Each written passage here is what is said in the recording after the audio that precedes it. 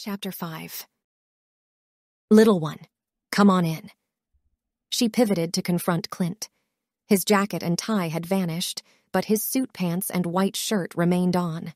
His appearance was terribly alluring. As they ascended the stairs, she muttered, "I was just watching the car." She felt the chill creep up on her once more, and without thinking, she slid her icy palm into Clint's, like a weary child trying to find warmth. His hand tensed for an instant. Then it coiled itself around hers, strong and lean and squeezed. He said, "What's wrong, honey?" She gave a head shake. I had the impression that I had known him previously. I could sense that something wasn't right. Grinning, he led her into the house and then into his den, asking, "Déjà vu?" She let out a shrug and slumped into the couch. "I suppose." "I'm not sure. I was afraid of it." She observed him filling a neat whiskey glass with ice, then tossing it back. "Tell me about him." Moving across the room, Clint dropped to one knee next to her, his darkening eyes nearly level with hers. As they landed in her lap, his hands clasped hers. He remarked very sweetly, "He's got cancer, honey. He informed me he only had fewer than 2 months left, and there's nothing they can do for him." She let out a sob, and tears streamed down her face. She smiled palely and muttered, "I like him. I concur as well. Johnson is an amazing individual. I spent the most of my life with him." Taking his handkerchief, he dabbed at her eyes. "You know, in his 42 years, he accomplished more than most men do in a lifetime. He didn't let a moment pass. For a man like that, grieving too much is difficult." She took a long time to look into his silent eyes. She spoke a quiet, I can't picture you grieving for anyone." "You can't, my dear?" With a gentle smile, he moved his hand to remove the hair off her damp cheeks. "Do you still believe that I am impervious?" "I'm not sure." She looked at his quiet, dark face for a long moment. "I have very little knowledge of you. I had no idea you were a fan of country western music. I enjoy all genres of music, and the crazier the storm, the better," he said softly, and sensitive young women with liquid jade for eyes. "And little darling, I would grab your mouth and make you beg for mine if you weren't still holding on to the kiss Johnson gave you in the car." She attempted to control her breathing, to hide the impact those gentle words had on her brittle feelings as she flushed to the base of her hair. She struggled to summon even a tiny bit of outrage to turn against him. I might not even like it," she answered, his eyes piercing into hers. He murmured softly, "You've spent the last 4 years wondering how my mouth would feel on yours. Both of us are aware of that." She stood up shakily and walked around him in the direction of the door. His question was met with her hand reaching for the doorknob. "When are you going to stop running from me?" She answered, dismissing the query. "Good night, Clint," he snarled. "Don't fall on your way to the nursery." It was only fitting that he should be foiled, because she could taste the bitterness in those cruel words. For sheer arrogance, he was superior. Margaret. She froze at the sound of her name, so foreign and odd, coming from his lips. She turned to see an incomprehensible expression on his face. "Next time, come ride with me," he urged softly. "I'll go you down to that small creek branch where you used to go wading with Jana." She paused. "Why?" she inquired. Carelessly, he continued. "Maybe I want to get to know you again." She asked, "Did you ever know me?" He gave a head shake. "I'm starting to believe that I didn't." "Are you coming?" She bit her bottom lip. "I will if Brent isn't home." His jaw muscle tensed, causing his eyes to narrow. He spoke tensely. "Brent isn't coming back. He instructed me to ship his bull to Mississippi when he called you while you were away. He is en route to Hong Kong." "I see." She looked aside. "Don't look so damned lost. How many men does it take for you these days, Irish, my God?" He gave a fierce snarl. "Why is it important to you?" She fired back.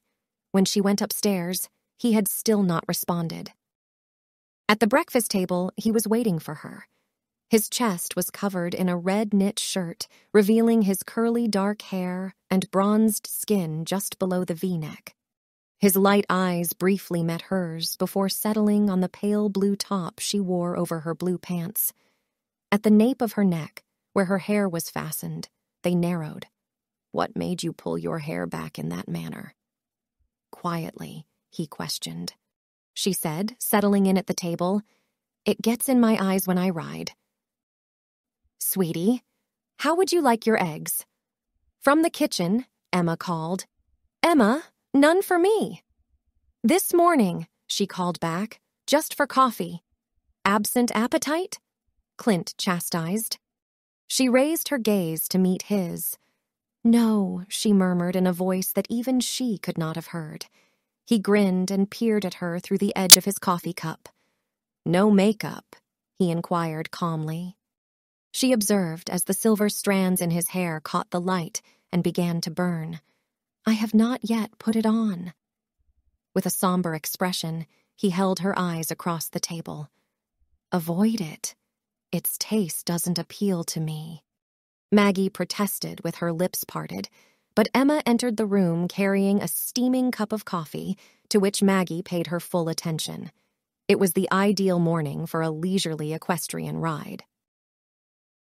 Under the massive pecan trees that shaded the expansive orchard, not even the scorching heat was felt. The neat rows in which they had been planted so many years prior never ceased to impress Maggie. With a mumble of inattention, she wondered how old they were. "The foliage?" Clint grinned. "It's a reality that he is older than any of us." "Grandpa, speak for yourself," she answered mischievously. With a spiteful look in her direction, he pulled his hat down over his brow. "Maggie, you're in danger." She joked, "I'm not afraid of you. Your elderly bones are so fragile that pursuing me would likely shatter them." He stared at her as he reined in his stallion. He informed her, "I think Brent had a point. Tomorrow morning, how about 50 paces with guns? Are you certain that you have enough hand stability to carry a gun?" "How dare you?" He chuckled. The years almost vanished as she laughed back. She yelled, "Race you to the meadow!" and planted her heels against Melody's sides. As they rode toward the woods across the verdant pasture sprinkled with wildflowers, she felt she had the better of him. But Clint passed her before she could get to them, like the little mare she rode was backing up. She felt sadly that no one could match him at this. He was an exemplar of masculine grace and force, a master horseman who was practically a part of the horse he rode. "How have you been?" She reined up beside him as he asked. He was about to start a cigarette when he stopped to smile at her red, angry face. "A bitter loser." She gave him a dirty look. "Why is winning required all the time?" With a casual reply, "It's my land." Her gaze swept across the verdant grassland, out to the distant fences and the herds of cattle that resembled little red and white spots. "It's lovely," she whispered gently. He reminded her that she hadn't always believed so. "You were correct, too. There are disadvantages to ranch life, Maggie. Not much excitement or nightlife around here. It can become quite isolating at times." She smiled miserably and asked, "Is that how I strike you? A nightlife enthusiast from the city?" He peered over his cigarette with narrowed eyes. "Unquestionably a city girl." "You were always." She allowed her gaze to follow a bright black and yellow butterfly flying nearby. "I appreciate how well you know me." An explosive stillness fell. "Why do you live in the city if you detest it so much?" The quiet rage in his words made her cringe. "What other options did I have? I am only proficient as a secretary." She gave him a fierce look. "In case you forgot, there aren't many jobs available for female cowhands," she said coldly. Or is it that you just never notice that I'm not a boy? Humor sparkled in his eyes. The fact is, honey, I never really thought about it. She gave the mare a gentle pat on the flanks and nudged her into a walk. Thanks. More of a fire road than a trail, the passage through the trees was wide enough for both horses to go side by side. The sound of softly flowing, bubbling water and the gentle sway of the pines in the breeze were the only sounds to break the mesmerizing silence. Clint said that in this manner, his horse would take a narrower, less obvious route. She trailed after him to what appeared to be a dense undergrowth wall. He got off of the saddle, tying the stallion while gesturing to Maggie to rope the mare a few yards away. It felt like a step back in time as she stepped forward into the small clearing while he held back the branches for her. It was the little brook where she and Jana used to spend dreamy summer afternoons splashing and eating a picnic. As pure, delectable, and sandy as ever. Standing beneath a low-lying oak, he warned her to watch where he walked. Cattle have mucked in that soft sand before. She sat down to take off her boots and socks, glaring at him. Should I kindly moan, "Will you take me out?" With his hands beneath his head, he leaned back and smiled beneath the hat's concealing brim. I could. She delighted in the sensation of the cool water on her bare feet, the musty scent of the sand and silt, and the fragrant wildflowers blooming along the banks as she waded into the crystal-clear stream. He said idly, I used to come here when I was a boy. It widens a few yards downstream, which is where I learned to swim. And, I'll wager, capture spring lizards and tadpoles as well. He said, Nope, just water moccasins. She came to a complete stop. Here? She questioned. Yes, it was once teeming with them.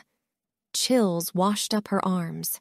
In the middle of the stream, she froze and glanced around cautiously. All the slender sticks she saw suddenly turned into hissing enemies. Clint? She said. What do I do if I see one? When Jana and you first arrived here, what used to you do? We never did see any. Just lucky, he said. Before lowering it once more, he raised the brim of his hat and gave her a quick glimpse. Maggie, you best flee like crazy if you do see one. Naturally, it won't accomplish much because they are swift snakes and have a history of pursuing humans. Before he finished speaking, she was seated next to him, holding her socks and boots.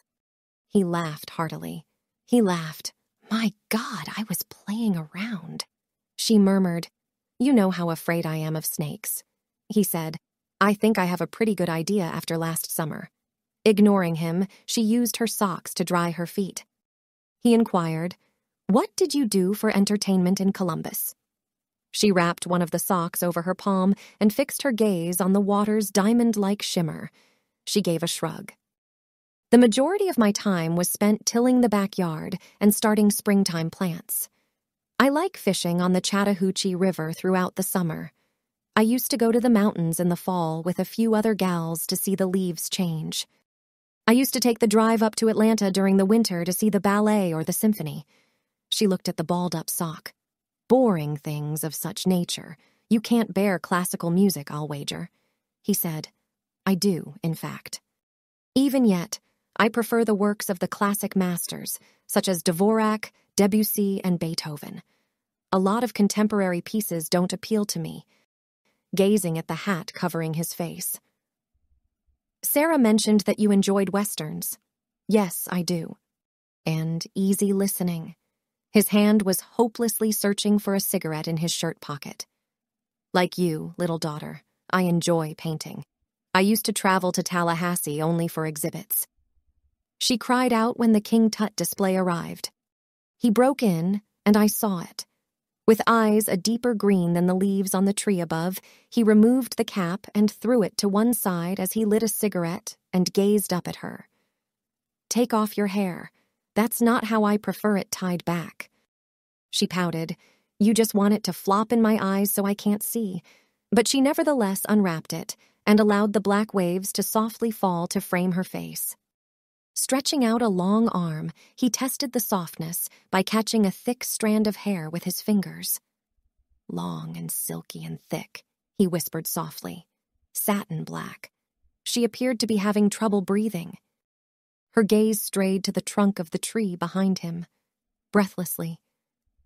"Do you still like to hunt?" was her question. "Just deer," he muttered. "Did you realize that your eyelashes are practically too long to be real?" She took a nervous breath. "Hadn't we deserved to, Clint?" "Aspired to what, his beloved?" he inquired gently. Her eyes widened in something like shock as she met his silent, searching gaze and lost the rest of her breath. He threw his cigarette into the stream and started pulling her toward him without taking his eyes off of her. With trepidation, she mumbled, "Clint," placing her small hands against his large chest and sliding herself back into the pine straw and dry leaves that covered the hard ground. His thin fingers traced over her face, softly probing it in a quiet that pulsed with restrained passion. "What are you scared of?" he inquired carefully. She trembled and muttered, "You," as his fingers stroked her mouth, her high cheekbones, and her nose. With a questioning expression, he questioned, "Why, Maggie?" while he ran his thumb over her lips, parting them and feeling their smooth texture. Her eyes closed hopelessly as her heart raced beneath the gentle, wonderful pressure. Only the soft swish of the tree limbs with their long gray beards of Spanish moss and the irregular sound of her own breathing broke the stillness, which was as pristine as morning. She felt his strong, chiseled mouth contact her closed eyelids as his slender fingers penetrated the soft hair at her temples, holding her flushed face firmly. She felt a wave of sheer ecstasy course through her skin as his massive chest lowered itself gently against her. "Little girl, don't be afraid of me," he whispered into her ear. "I'm not attempting to woo you." She blushed and swallowed anxiously, feeling the vibration of his quiet, deep laughter against her. Her tiny hands were on the warm muscles of his chest, pressing against the thin cotton shirt. His lips, barely apart, stroked her chin, the gentle curve of her jaw, and her high cheekbone. Ignorantly, he muttered, "Unbutton it." What? She succeeded, lost in unfamiliar feelings. He breathed at the corner of her mouth. "My shirt." Her thin hands coiled around him. I can't." She trembled in a whisper. He whispered softly, "Don't you want to touch me, little innocent? That evening in the pool, you did, until you became aware of what you were doing." "Clint, you have to..." she groaned. He moved his mouth to position it slightly above hers, so close that his warm, smoky breath mixed with hers as he muttered, "Hush." She tilted her chin up as his hands glided across her face. "Now, little girl, I need your mouth beneath mine. Soft, warm, and delicious." She trembled at the look on his face as her eyelids briefly opened to see him. She tremulously muttered, "Clint." "Tell me you want it," he said in a hushed whisper.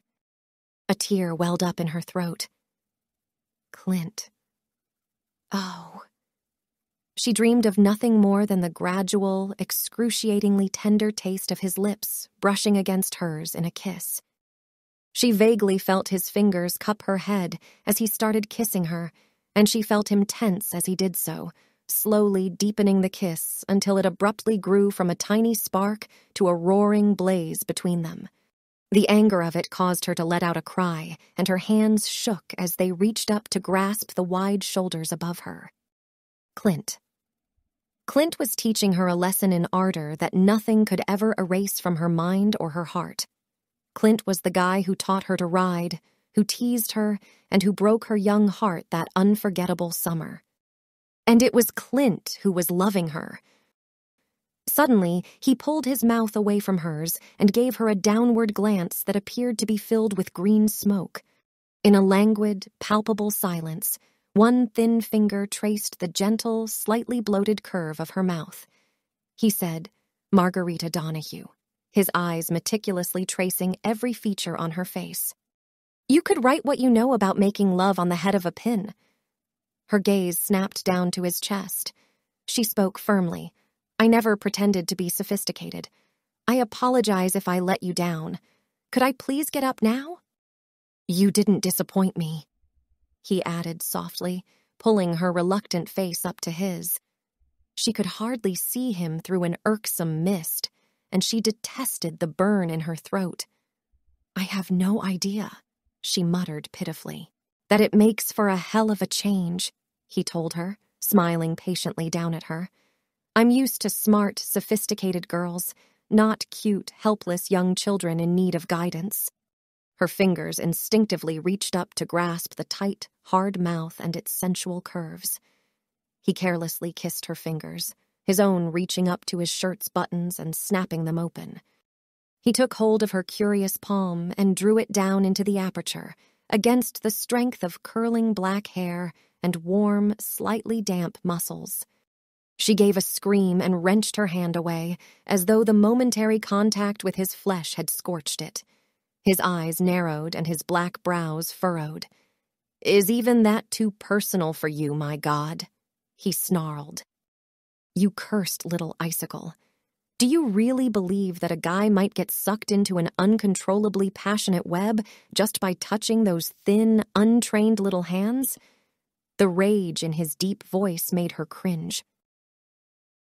With a calm demeanor, he rolled away from her and sat up, placing a cigarette between his lips before lighting it. He said roughly, "Put on your boots, little Miss Purity, and I'll see you safely home with your honor intact." "I'm sorry, Clint. Please don't," she sobbed. "You paid attention to me." He stood up, slamming his hat onto his head after swiping it from the ground. He left her to follow and made his way to the horses through the undergrowth.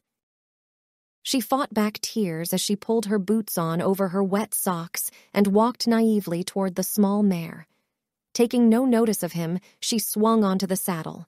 She abruptly broke into a gallop by turning her horse and kicking her silky flanks. "Maggie, huh?" Clint gave her a call later. With her fingers gripping Melody's silky mane, she leaned over her neck and gave her a reckless shove. Her only desire was to escape from him, so she coerced the mare into running in a state of extreme fear. It happened so quickly. She was fully in charge 1 minute. The next, she saw a sliver of green grass and blue sky before her body trembled to make touch with the hard earth. She had a hazy memory of being touched harshly and hearing a voice screaming out to her. She felt her head aching and was too tired to respond. She moaned and opened her eyes, seeing the sky and Clint's taut, black face in hazy focus above her. His eyes were terrifying as he glared at her. "You damned little fool," she managed a long-winded murmur. "I fell." He snarled viciously. "And it's too damned bad you didn't break your stupid neck. Maybe I could do that for you." "What hurts where?" Her mouth quivered nervously. "My head," she whispered. His hands caressed her defenseless form, instinctively searching for pauses. There was a pallor about his mouth that suggested strain, and his face was lined as she had never seen it before, highlighting his older age. "And Melody?" She got out. "She's all right," was the terse reply.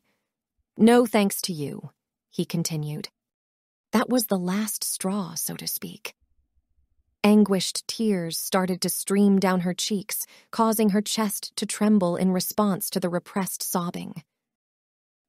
"I'll hit you, Maggie, if you cry, so help me," he menacingly said. She sobbed. You big bully! I detest you!" "That is not new information," he responded gently. He lifted her up against him by placing his arms beneath her knees and back. Can you stay on melody till we get home if I put you on it? Yes, she said resolutely. To spite him, she would hold on until hell froze over. He replied softly, "We'll go slow," and skillfully lifted her aboard the little mare, making sure she held the reins securely in her hands. Are you able to attend? Her green eyes were angry as she gazed down at him. It's a sure thing, she said coldly. Ignoring the ice and the wrath, he flung himself onto the saddle. Come on, let's go. When they arrived at the ranch house, she was drenched in sweat from the longest trip she had ever experienced. As she swung uncontrollably on the saddle, Clint reached up to grab her and dragged her upstairs, calling out for Emma all the while. What in the world? Emma worriedly inquired. Clint exclaimed angrily. Annie Oakley fell off. As I give Dr. Carey a call, stay with this dumb child. I hope you stumble and go flying down the steps. Maggie, breathless and disheveled, uncomfortable and unpleasant on her bed's coverlet, called after him with tears in her eyes due to the dampness. Emma took a seat next to her and brushed the strands of hair out of her eyes. Oh, dear baby, she crooned, her expression a silent one of sympathy. Does it hurt a lot? She buried her face in Emma's apron and started to cry. She sobbed. I hate him. Oh, Emma replied softly. I know. I hate him too. I have known forever. Maggie, men can be so cruel and blind at the same time. More than most, that one. He's never shown me any interest in women. It appears as though he is fearful of becoming overly attached. You know, even Lyda was a physical being. Everything with him is physical, she sobbed. Emma remembered his father lovingly caressing her mother's dark, wavy hair as he smoothed it over her knee. Though she was fond of him, Mrs. Collins was never able to return that love. Maybe there was really too much of an age gap. However, Clint became affected when he recognized that his parents' marriage lacked harmony. My sweetheart, love is a word he doesn't comprehend, she murmured. I apologize for the many years and sorrow it has taken you to realize this. Oh, Emma, she said in a whisper, so am I.